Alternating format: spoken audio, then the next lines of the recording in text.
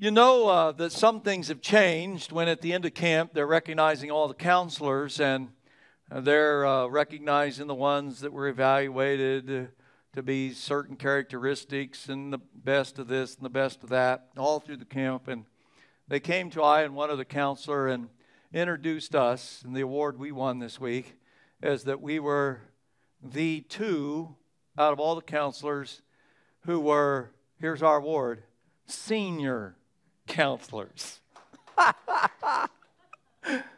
And it was given to us as if they pitied us. And we're surprised that we survived. Well, you know, things have changed when that begins to take place.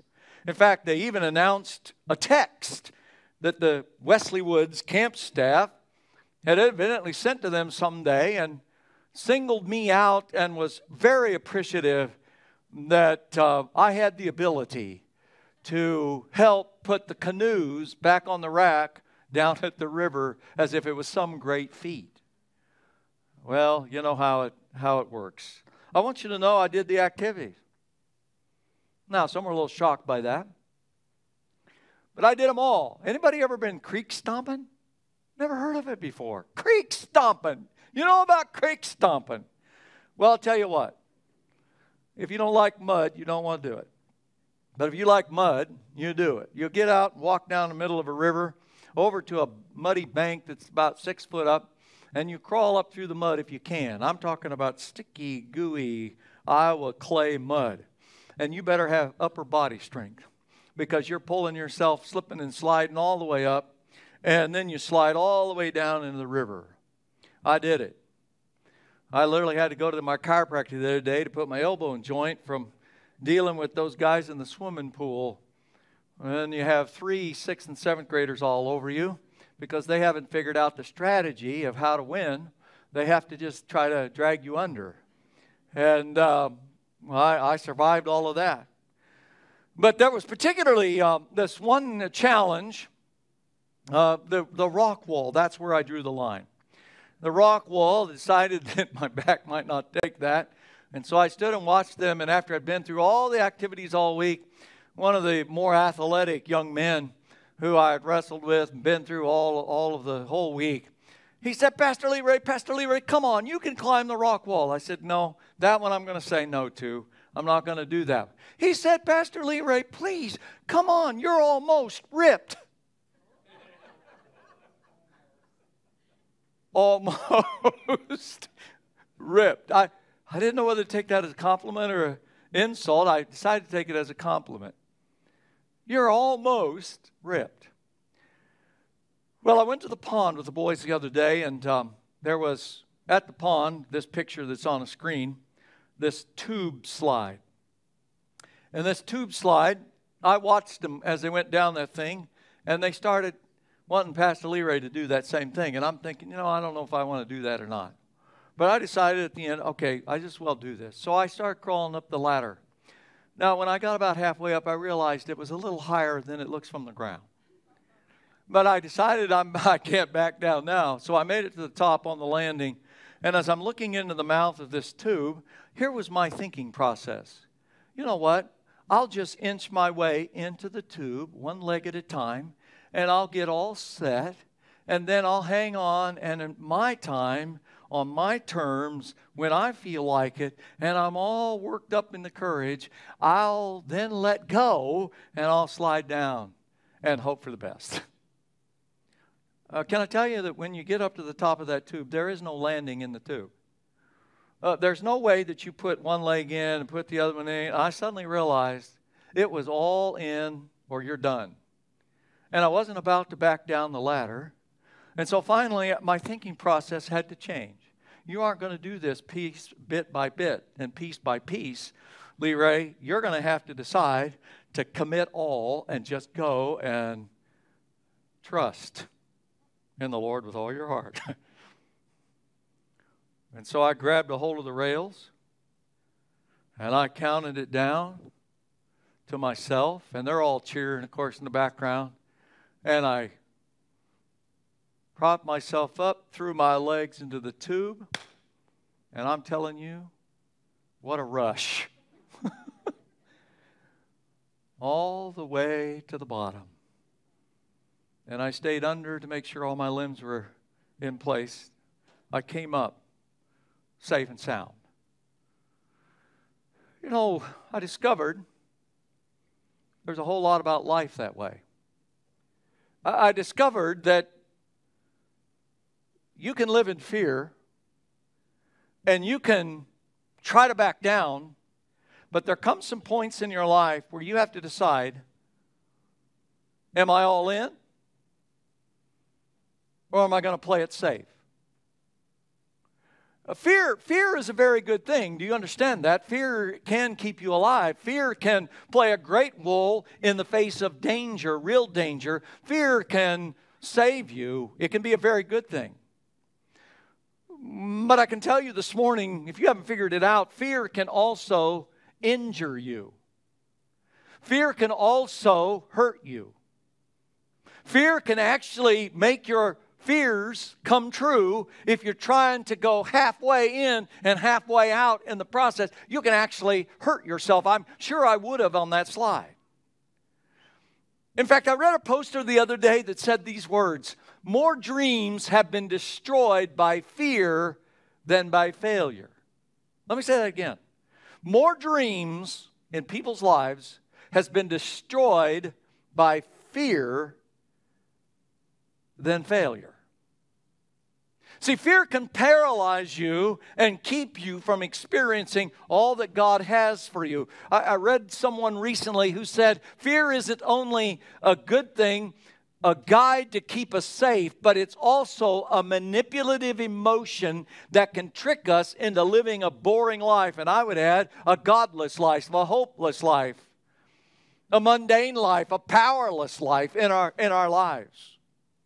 And yet when we come to the Scripture, one of the most used phrases in the Bible, you'll find this over and over. Just go through and count it. Someone's done that and come up with at least 365 times. The most often used phrase in all the Bible is, do not fear. Don't be afraid. Be not afraid.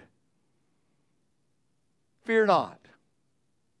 And one of those places is in Isaiah chapter 41. I want us to turn there this morning, and we're going to look at this whole chapter, but I want you to first look at chapter 41, verse 8. God is speaking to His people. And here's what He says: but you, Israel, my servant, whom I have chosen, my friend, I have said to you, you are my servant. I have chosen you and not rejected you. And then here it comes, verse 10. Do not fear, for I am with you. Do not anxiously look around you, for I am your God. I will strengthen you. Surely I will help you, and surely I will uphold you with my righteous right hand. Those are wonderful words, aren't they? Words of promise. God speaks to us these words this morning. It's a wonderful promise. The promise of help, the promise of strength, the promise that He's with us, the promise that He's our God. It's the kind of words that are comforting in any context, but particularly in this context, it means something special. For you see, the context is that Israel, God's people, are being threatened.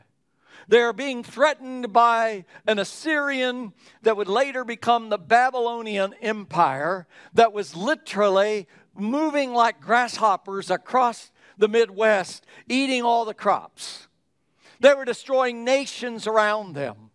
There was no stopping them. They were ferocious. They were furious. They were dangerous. They were the smell and the spell of death on them. They were the mark of the death on the nations around them. And it struck terrifying fear into the minds and the hearts of the surrounding nations, including the people of God, Israel. And in fact, it began to raise a question. What do you do? What are we going to do? Who are we going to turn to? How do you discern the facts from the fiction? How do you discern what the truth is? Who do you listen to? Who are the experts? Who's going to give us a direction to save us from this impending doom of this enemy that's marching like an army across the land and devouring everything in its sight? So the nations around the area around Israel got together. And they decided on a plan. And Isaiah records that plan. Verse 5, he writes these words, the coastlands have seen what's happening. They've seen the facts. The facts are in front of us. We're in crisis. It's a national emergency. We have seen and are afraid, and the ends of the earth tremble. They have drawn near and have come. Verse 6. So what are they going to do? They had a plan. Let's all get together and help our neighbor. And say to your brother, be strong. So the craftsman is to encourage the smelter, and he who smooths metal with a hammer encourages him who beats the anvil, saying of the soldering, it is good. And we will fasten it with nails so that it will not totter. What were they talking about? Their solution to the impending doom and disaster coming against their country and their nations as a whole, their answer to it was build bigger and better and more valuable and special gods out of gold and silver and get it just right. And if we do it just right, that will deliver us from our enemy. The majority of the governments got together. They were trying to muster the courage to figure out. They began to say to one another, what we got to do is we got to do this together. In fact, their motto might have been, we're all in this together. And they began to encourage one another. They networked their businesses to create idols, believing that if you could get the gold at a certain temperature and the silver at a certain temperature, that somehow if you could get the right kind of God created and you could mass produce it and distribute it to the people, that it would be the miracle cure for their problems. So their craftsmen and their architects and their engineers formed the center of disaster control for their countries. Be brave, they said. Be strong. We'll get through this together. Together, we can do this. Sounds wonderful, doesn't it? Sounds very humanitarian, doesn't it? Sounds familiar, doesn't it? But God. Everybody say together, but God. But God. Say it again. But God. But God came to these people with a message of a different alternative. He comes to them with a new invitation for their fears. Look at verse 1. Coastlands, listen to me in silence. And let the peoples gain new strength. Let them come forward and let them speak. Let us come together for judgment. Let me ask you some questions, God says. Who do you think has allowed or aroused the one from the east whom he calls in righteousness to his feet? Who do you think delivers up the nations before him and subdues the kings? Who do you think makes them like dust with his sword and the wind-driven chaff with his bow? He pursues them, passing on in safety by a way he has not traversed before with his feet. Who has performed and accomplished this, calling forth the generations from the beginning? Who do you think's in charge here, God's saying? I, the Lord, am the first, and with the last I am He. That's who's in charge. God's saying to His people and to the coastlands, if they would listen, who do you need to check with before you go crafting your plans for your survival from this disaster? Who do you want to listen to before you start listening to each other?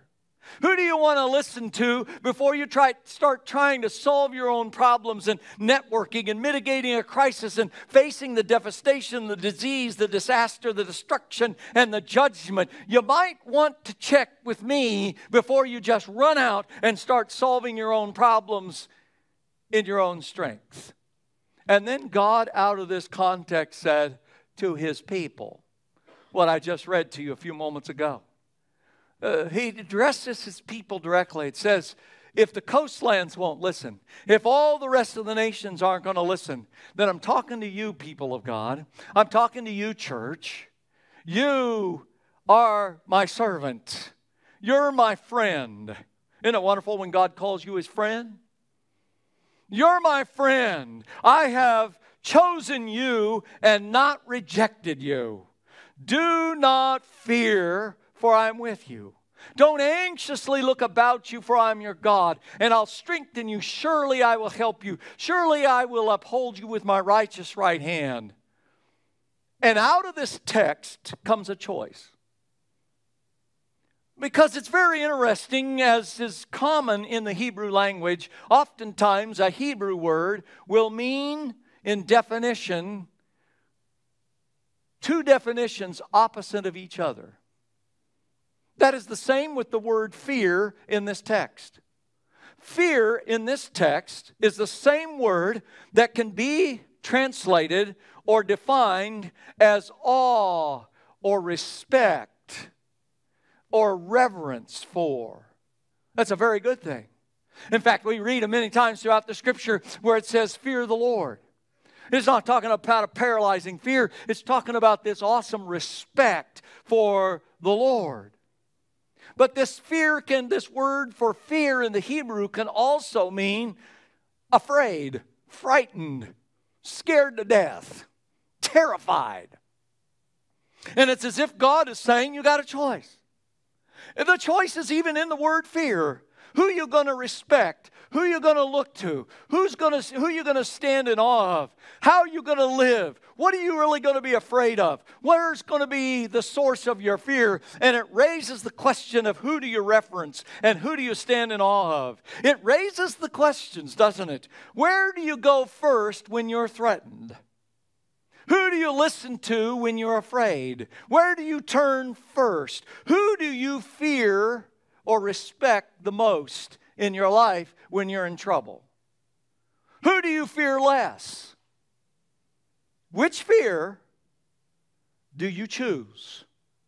That's why I've titled the sermon this morning, Choose Your Fear. Because you really do have a choice about what kind of fear you're going to live in, what kind of respect, who you're going to awe, who you're going to look up to, who you're going to go to as your source of safety and your source of strength in the midst of the storm. Choose your fear. Well, what are those choices? There's two of them in this text. The first one is this: you get a choice. You can choose to believe that you are chosen, or you can choose to believe that you are rejected by God. That's the choice. God gives us, out of this text, the response to the invitation for a relationship and for faith in Christ. You see, this morning, Satan does not want you and I to believe that we're accepted. He wants you to believe that you're dirty and damaged and different and you're hopeless, and that if you had any luck at all, it would be bad luck. He wants you to believe that it's your fate to live in the failure that you're living in. He wants you to believe that you're damaged and different. He wants you to believe that you're not accepted, you're not worthy of being accepted, you are not loved, you are not chosen, that you're not one of the lucky ones, that something happened in your DNA, that something happened in your family that has caused you to be the object of rejection, and that somehow God could never want you, He would never want like you, He would never love you. But we have the choice. God says, I have chosen you. Will you believe it? I have not rejected you. There isn't one in this room here this morning that God has rejected. In fact, Paul wrote to the Christians and the believers in Ephesians chapter 1, and he was talking about it in this same thing in the spiritual realm. And here's what he wrote: even before God made the world, God loved you. Take your marker, if you have a Bible, or take your highlighter in your electronic thing and write a note there. Just put in your own name. God loved Leray. God loved Larry. God loved David. God loved Jeff. God loved Richard. Put it in there. In fact, I tell people that ought to be your devotions for the next 3 months. Just get up every morning and read that out loud. God loved us and chose us in Christ to be holy and without fault in His eyes. God decided in advance to adopt us into His own family by bringing us to Himself through Jesus Christ. And He didn't do this because He had to. He didn't do this because He didn't have any other way. He didn't do this because He lost the lottery.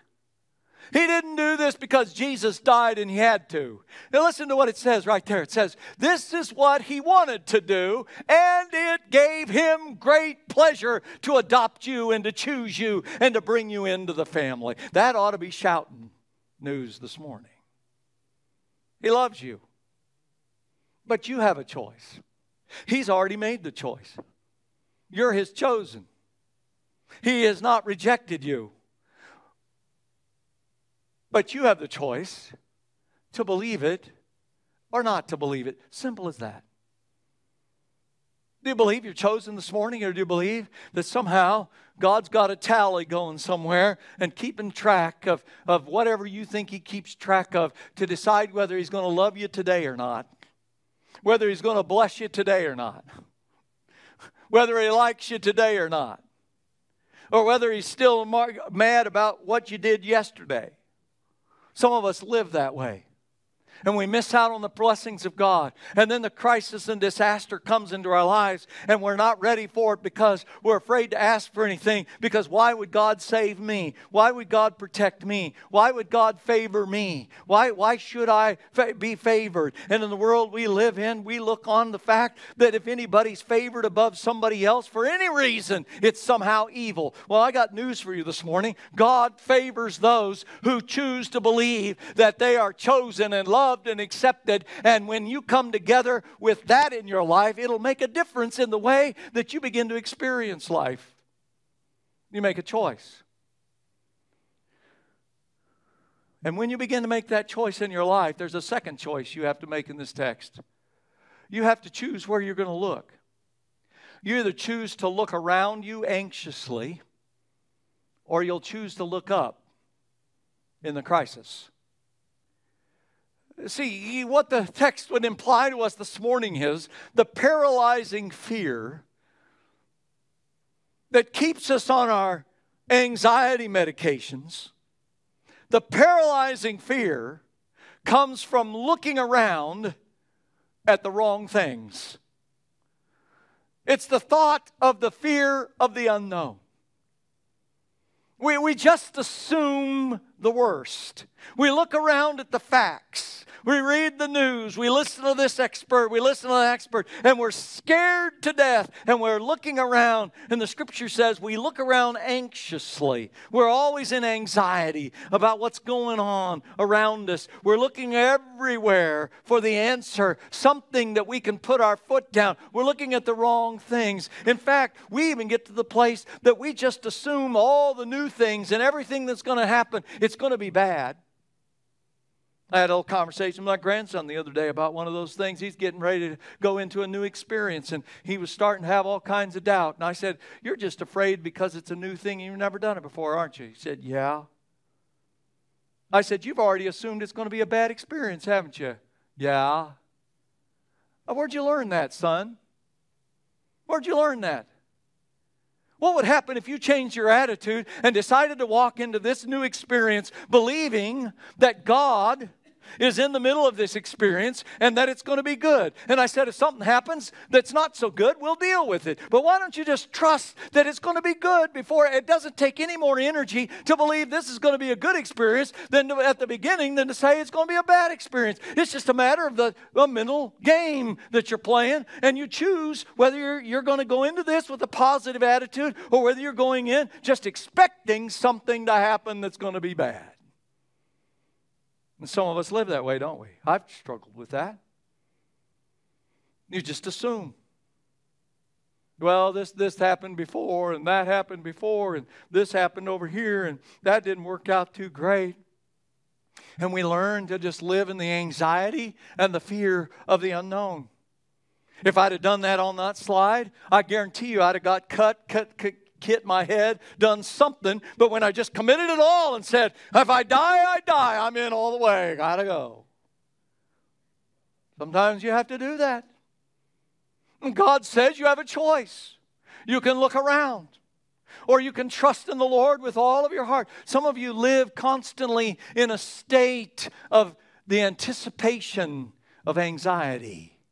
You're numb.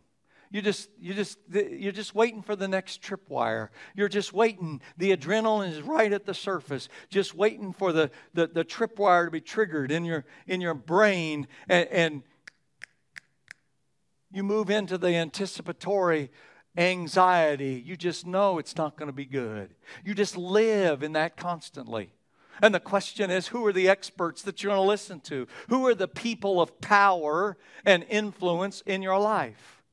Notice that in verses 2 through 7 in this passage we read that it identified that their fear literally drove them to look at the wrong things, which the Bible calls idolatry. In fact, the very career they were in became the work of idolatry. The craftsman, it names them, the craftsman, the smelter, the assembler, the welder. They'd encourage one another in the business of creating an idol that was going to save them from their fears and save them from the Assyrian and Babylonian enemy coming from the north and the east. They feared the future. They feared their enemies. But they had little fear of the God that they needed to trust the most. In fact, they don't even know God. I ask you this morning, what do you look at? You say, well, Pastor, how are we supposed to ignore it? Aren't you supposed to listen and look at the experts? Go ahead. Look at the experts. Listen to the experts. Look at the facts. But go to God. You notice here that the engineers and the machinists and the die makers, everybody in the industry was listening to the Center of Disaster Control to create their own network, to stay together, to follow the narrative, to follow the guidelines for making an idol. And they knew that if you could follow the narrative and the guidelines and keep the network and keep encouraging one another, that they would be delivered. They knew that if they could get the right idol, if they could design it right, if they could carefully test the metals and test it out, produce it in the mass, distribute the plan to the people, that the idols would be safe and effective and protect you and your family from all the disasters that were coming from Babylon. Facts. There were plenty of facts. The Babylonian, Assyrians were a dangerous nation. The most furious, most ferocious nations of all time, even in all of history. And they were coming. They were real. It wasn't a figment of our imagination. They were dangerous. They were deadly. It was inevitable. It was devastating. They were the sentence of death on your life.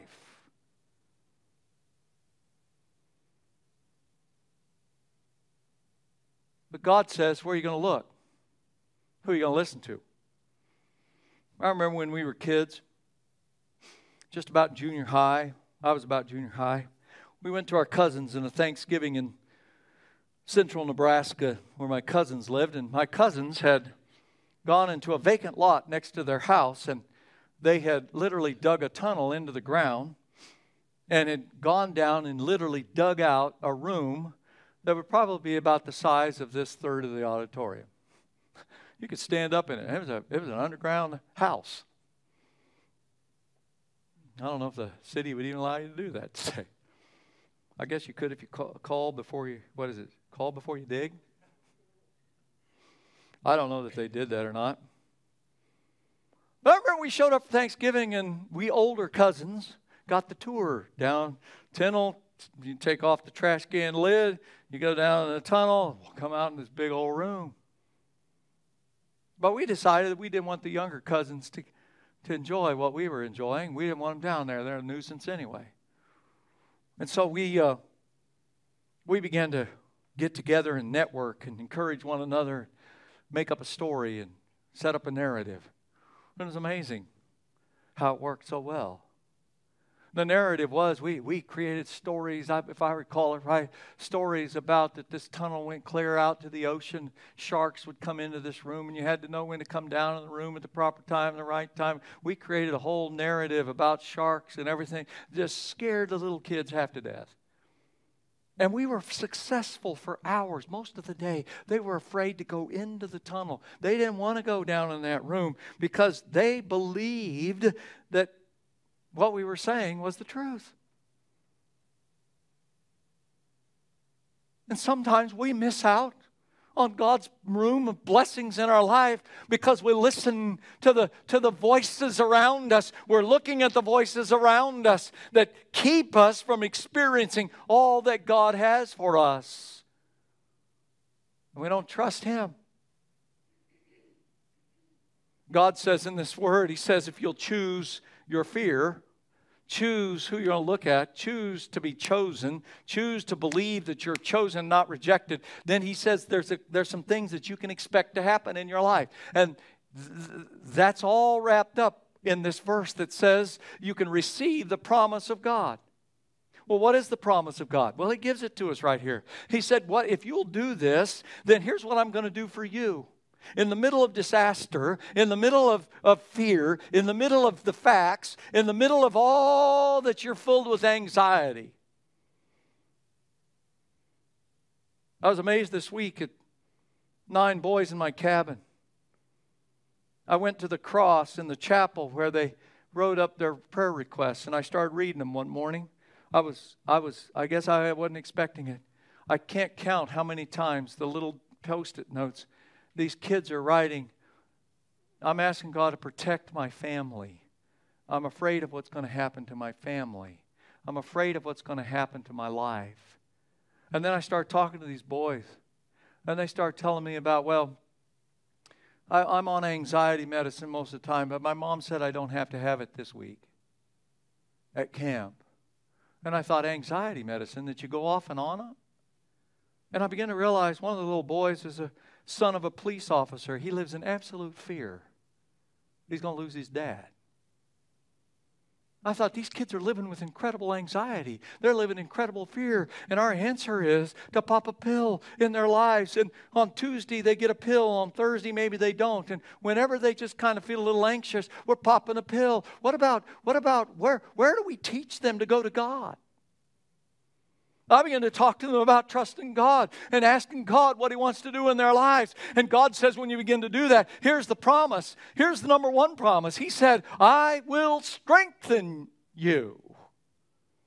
That's an interesting word. The actual word means, there's this wrapped up to lots of meaning. This word strengthen means, I'm going to come and I'm going to take your natural abilities and I'm going to take your physical abilities and I'm going to enhance your abilities that I created you with. I'm going to make you more alert. I'm going to make you alert mentally. I'm going to make you physically stronger. I'm going to make you solid. I'm going to give you the ability to move with speed. I'm going to give you the ability to have strength that becomes supernatural. As you give me yourself, I will take and multiply and magnify your energy until you can live into the moment. You see, this is not a passive trust. This isn't a, well, I think I'll sit down and wait for God to answer this. No. This isn't sit around and I think I'll live off the government and all of the stipend checks and my unemployment and I just won't work anywhere and then I want God to bless me. No. God says, I will strengthen you. You remember the story of Gideon in the Old Testament? Midianites were up against the Israelites and they were devastating the crops and the land, and so much so that Gideon was down in the threshing floor where they did the grain and threshed the grain. Well, he was down there tromping out the grapes because the grape the grape threshing floor was up in the open country, and he was afraid that if he went up there, the enemy would see him and kill him. So he was down hiding in the grain, and he was threshing, he was chomping on the grapes, making wine and making juice in the grain threshing floor. And God showed up. He said, what are you doing down here? He said, man, the Midianites, they're fearful. There's terrible things going on, and I'm afraid, and we're down here. And God said, it's time for you to get up. I want you to go. I'm going to show you what to do to deliver your people from the enemy. And then God said something very unusual. He said, I want you, before I'm going to do anything, I want you to get up and go in your strength. And you remember what Gideon said? Well, I can't do that. He said, I don't have the right DNA, and my heritage and my family's wrong. And he said, we're the least of the least and the smallest of the smallest, and I don't got any talents, and I don't have any ability. I have no clout. I don't have any networking. I don't have nothing. How am I going to do this? And God said, I told you, get up and go in your strength, and I will be with you when you get up and start moving in the strength that you have. I'm not adding my strength until you get up and start moving. Amen? Got awful quiet. You see, I'm always wanting God to do something supernatural. But when I'm scared, I won't commit myself. I won't step into the gap.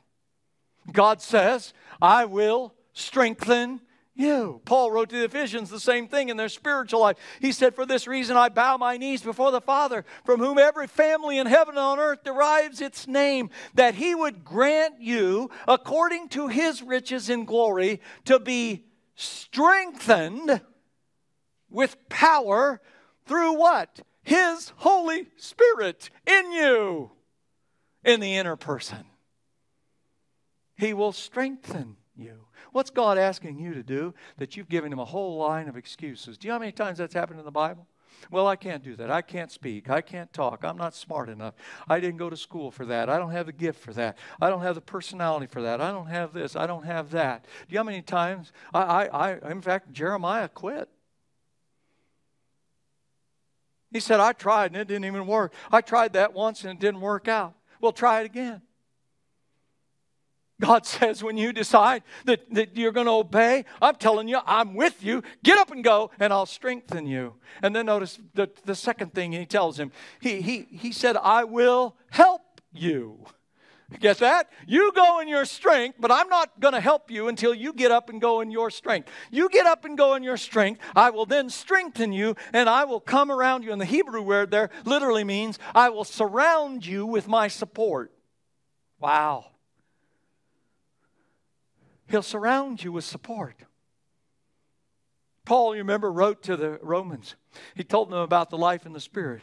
He said the problem is you're living in carnal flesh. You're depending on your flesh. You're depending on what you can do in your own strength.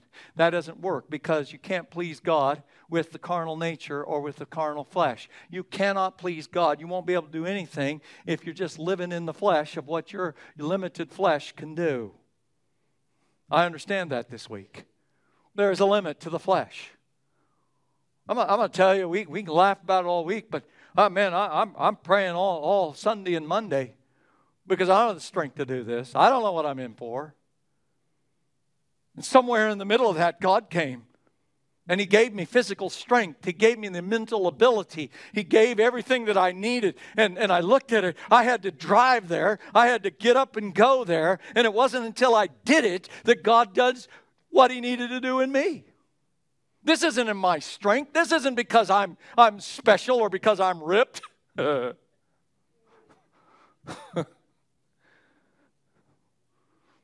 want to say, heal that boy's eyes, Father. Heal that boy's eyes. He will surround you with support. You remember Paul said to them, he said, now that you're filled with the Spirit, nothing can separate you from the love of God. Absolutely nothing. And then he said to them, in the same way, the Holy Spirit will help you in your talents and your strengths, and He will help you with all the good things that you can do. Now, that's what it says. Romans 8:26 says, in the same way the Spirit will help us in our weaknesses. Even when you don't know how to pray, the Spirit Himself will intercede in you with groans. You say, well, I've been groaning a lot this week. Have you turned your groans into prayers? Have you ever thought of your groanings as prayers that the Holy Spirit is using in the inner person that will lead you? Sometimes you don't even know what to say. You don't even know how to pray. You just groan. I've laid out prostrate in front of an altar somewhere in my living room and just groaned because I didn't know what to say. I didn't know how to ask or what to ask for. And I've lived into this verse. It says the Spirit will take your groanings and using them as intercession to the Father, whose Spirit knows our spirit and knows how to work it all together so that everything in our life begins to work for good to those that are called according to His purpose. That's the condition. He will surround you with support. And when He surrounds you with support, then the last thing that He will do, the Scripture tells us that He will lift you to victory in your life. Well, how did God say it? Well, God said it this way: I will come along, I'll not only strengthen you as you get up and go, and I'll not only come around and surround you with support so that even your groanings become intercession, but I will uphold you with my right hand. Well, what does that mean? The little word is, He will get a grip on you.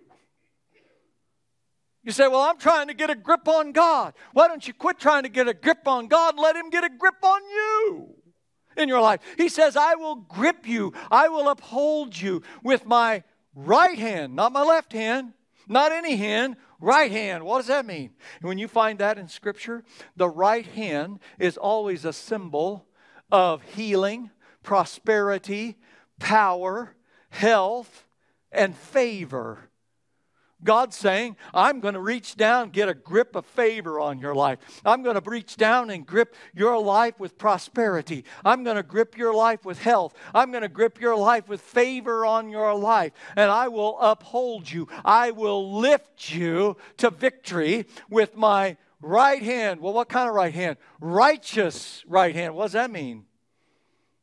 Well, usually we define that word righteous as a right relationship with God, and that's right. But in here, this word means far more than that. You see, the righteousness of the right hand has to do with justice. God's going to work in your favor. He's going to work in the injustices of your life. You don't need to seek revenge from your enemies. He said, I will avenge. Do not seek revengeance. I will see to it that justice is done. You don't have to try to make every justice work out. You can trust me. I will bless your life in prosperity. I will fill you with my holiness. I will bring favor into your life. That's all wrapped up in the word righteousness. Righteous right hand. And He promises it to His people. Well, what kind of victory? Well, He tells us in this Scripture. If you look at the context, victory over your opposition. Got any opposition in your life? God says, I'm going to do it. Look at verse 11. Behold, all those who are angered at you will be ashamed and dishonored. Those who contend with you will be as nothing and will perish. You will seek those who quarrel with you, but you're not going to find them. Those who war with you will be as nothing and non-existent. Why? Because I am the Lord your God who upholds your right hand, who says to you, do not fear, I will help you. God says, if you'll trust me, I will get a grip on your life. I will exalt you in due season. Humble yourself under the mighty hand of God. Peter said, that I might exalt you in due season. I will lift you up to victory, and I will put my favor on your life, and I will put into your life the blessings of God until your enemies will lose their influence. They will lose their power. They'll be shamed and dishonored in front of you, and your life will be made right. I will protect you from those who are angry, contend, and quarrel, and seek to go to war with you. I will fight for you, for the battle is not yours, it belongs to the Lord. Do we dare believe that? I was thinking about that as I was reading this, preparing this week, and I thought back some years ago when we were trying to find a building. And I prayed through and believed that God was in it, and He was bringing people together, and gifts and things were happening, and the church was growing, and things were taking place. And we hit the opposition. And the powers that be said, nope, we're not going to support this. And I thought, what in the world? Did I miss it? And I talked to one of those that were in the powers to be at the time. And as we talked about it a little bit together, and I'm trying to understand where he's at, here's what he said to me. He said, Leray, as long as I'm influenced and have influence and power, I will never approve what you're trying to do. I thought he was my friend. I thought he was with us on the journey. I thought he was tuned into the Spirit of God. I was shocked. I'd grown up with him. I counted him as a friend. I will never approve, as long as I have influence and power, I will never approve what you're trying to do. And the Spirit of God said to me, hold steady. I went home, I told Lisa, I said, something's going on that we can't see, but it's not good. I can tell you this morning, it wasn't long before the story came out, became public. The man was walking back of obedience and light. Lost his business, lost his career, ended up in 2 years in the penitentiary over money. God said, I'll protect you. I'll take care of you. And I want to tell you this morning that greater life is in this building because God kept that promise.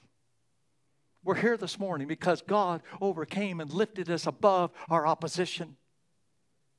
And He will take that, use it. He's able to move beyond any of that.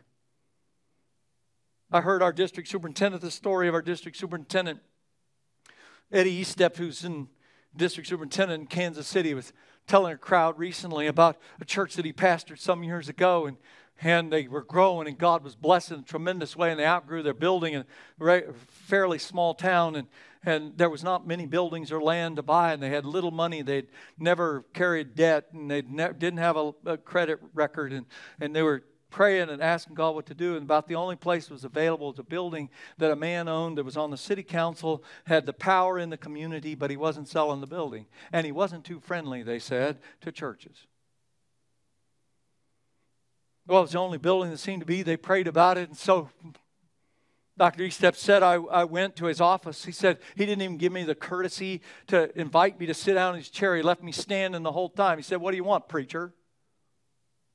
He said, well, I know your building's not for sale over here across town, but if it were, what would it cost? The guy said, I don't have a clue. Come back. And so he came back a few days later, and the guy wouldn't even invite him to sit down. What do you want this time, preacher? He said, I came back to see what you'd sell it for. And he named a price. Well, it was way out and beyond anything the church could do. And Eddie said, well, okay, we'll go back and talk about it. He went back to his board. They prayed about it. And they finally came down to the fact that they could only give him, I don't remember exactly what the figure was, so much money. We could only give him I'll go offer him. It was about half of what he was asking. And so on the way back, he sat in the parking lot waiting for the appointment with the gentleman. And the Spirit of God got in the car with him. Does the Spirit of God ever get in your car? Does the Spirit of God ever talk to you on the fly, in the middle of something, when you're up against opposition? The Spirit of God said to him, offer him $25,000 less than what the board said. You think the board members would be okay with that? Offer less? Why did you pay that? You should have paid $25,000 more. No, I don't think so. The Spirit of God, He said, I said, is that you, Lord? And He said, okay. The Spirit said it again. Offer him $25,000 less. And he walked in there, and a man, different attitude, said, preacher, sit down. I want to talk to you. He said, I can't explain what's going on, but in the middle of the night, I woke up. Some things had happened in his life, and he said, I feel like I'm supposed to sell to you. And Eddie said, well, that would be great, but I have to tell you that I can only offer you, and he named the price, $25,000 less than what the board had approved. And the guy said, based on what happened to me last night, I'm taking it. And he sold the building, and the church moved in, and the church rolled on, and it became a great blessing to the community and an influence to this guy who had not been very friendly to the church. Do you believe that God can move us to victory over the opposition? And he said here as well, not only will I give you victory over opposition, but victory over all your shortages. You got any shortage in your life? Got any places where you lack something? You're trying to figure out how you're going to make it all work together, how you're going to make ends meet. Look at verse 17. The afflicted and the needy are seeking water, but there isn't any. That's the facts. And their tongue is parched with thirst. That was the fact. But I, the Lord, am going to answer them myself as the God of Israel. I will not forsake them. And here's what I'm going to do. I'm going to open up the rivers on the bare heights. I'm going to springs in the midst of the valleys. I'm going to make the wilderness a pool of water and the dry land fountains of water. And I'm going to put the cedar in the wilderness, and I'm going to put the acacia and the myrtle and the olive trees and place the juniper in the desert together with the box tree and the cypress. What's God saying? He said, I'm going to give you more water coming from more sources than you ever dreamed, and I'll put you in the middle of a plush garden with all kinds of variety of trees that don't even usually grow together, and they're all going to be in your garden because you've trusted me. I'll lift you up with my righteous right hand, and I'll give you a garden to live in, and I'll give you resources and sources coming from every direction you could dream of. Pools and fountains and everything coming up out of the ground, coming from the sky, coming from the east and the west and the north and the south. I'm going to bring the resources to you if you'll trust me and not be afraid. Wow. Wow. Let me tell you how God does that. See, we live on this side of the cross. We live on this side of Pentecost. God said, I will put my Spirit in you. Not just with you. Jesus said, up to now the Spirit's been with you. That's the Old Testament experience of the Holy Spirit. But Jesus said, I'm going to take this Spirit who's not only going to be with you, I'm going to put him in you. And out of your innermost being will flow rivers of living water that will gush and flow and make you fruitful and make you prosperous and move you in directions to see the miracle of God. Where's it going to come from? It's going to come from within you, but it's not going to be you. It's going to be the Spirit in you who's living out of the gush and the overflow of His life, because He lifts you in victory above the opposition, and He lifts you beyond the shortages in your life till you can experience that He is able to enrich you for every good work. And that He would bless your life according to His riches in Christ Jesus. You will not lack in anything. You will be supplied in everything according to His riches in Christ Jesus. So that you can say with the Apostle Paul, I have lacked nothing when I have been poor, when I have been rich. And some of you, I'm here this morning to tell you that some of you, God wants to take your lack and turn it into something supernatural. But sometimes He wants to take you, and there's some of you in this room, He wants to make a millionaire. Why? So you can sow seed and be the blessing and the gushing spring of resources financially in a world that advances the kingdom of God everywhere. Wouldn't that be fun? I think it would be.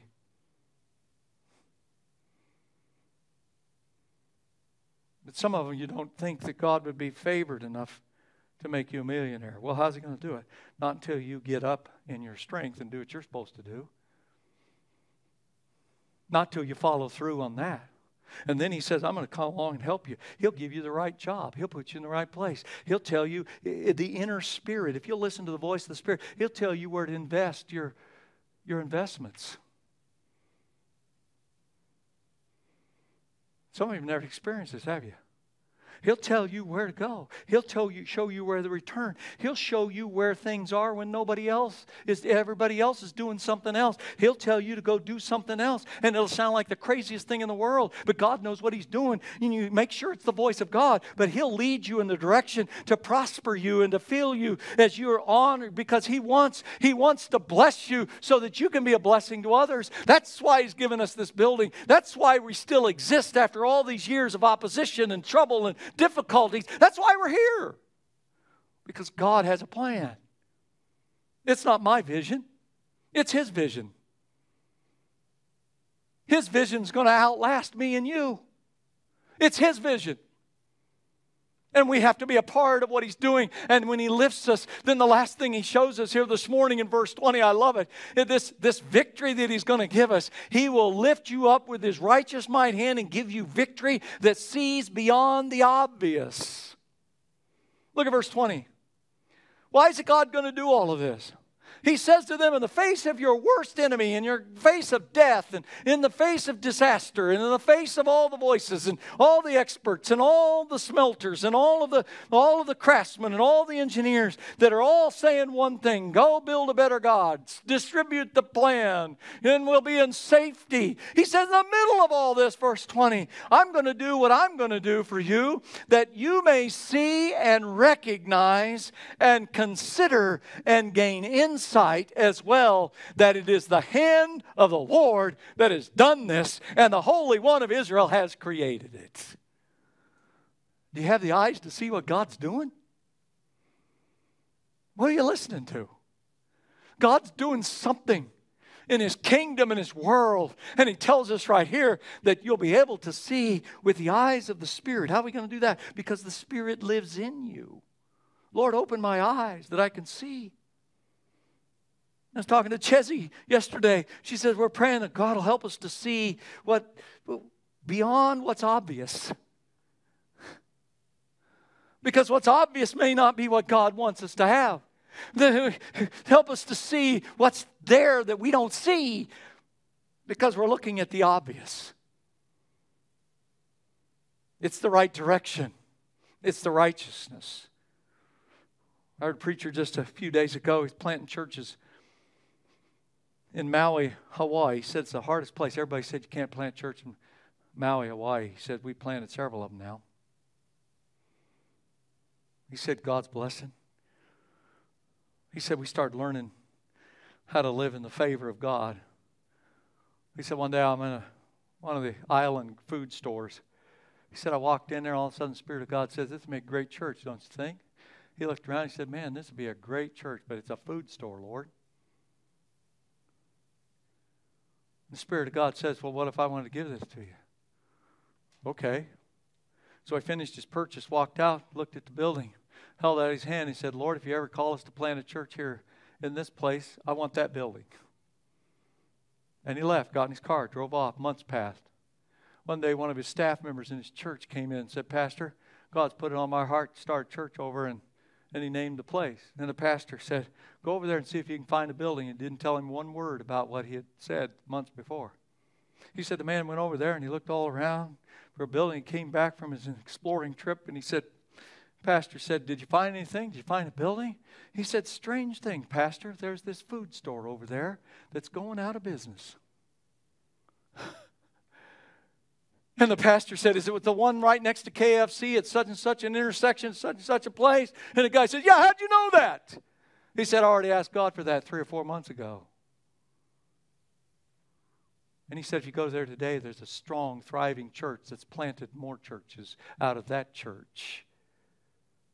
Because God wants to prosper and to use you.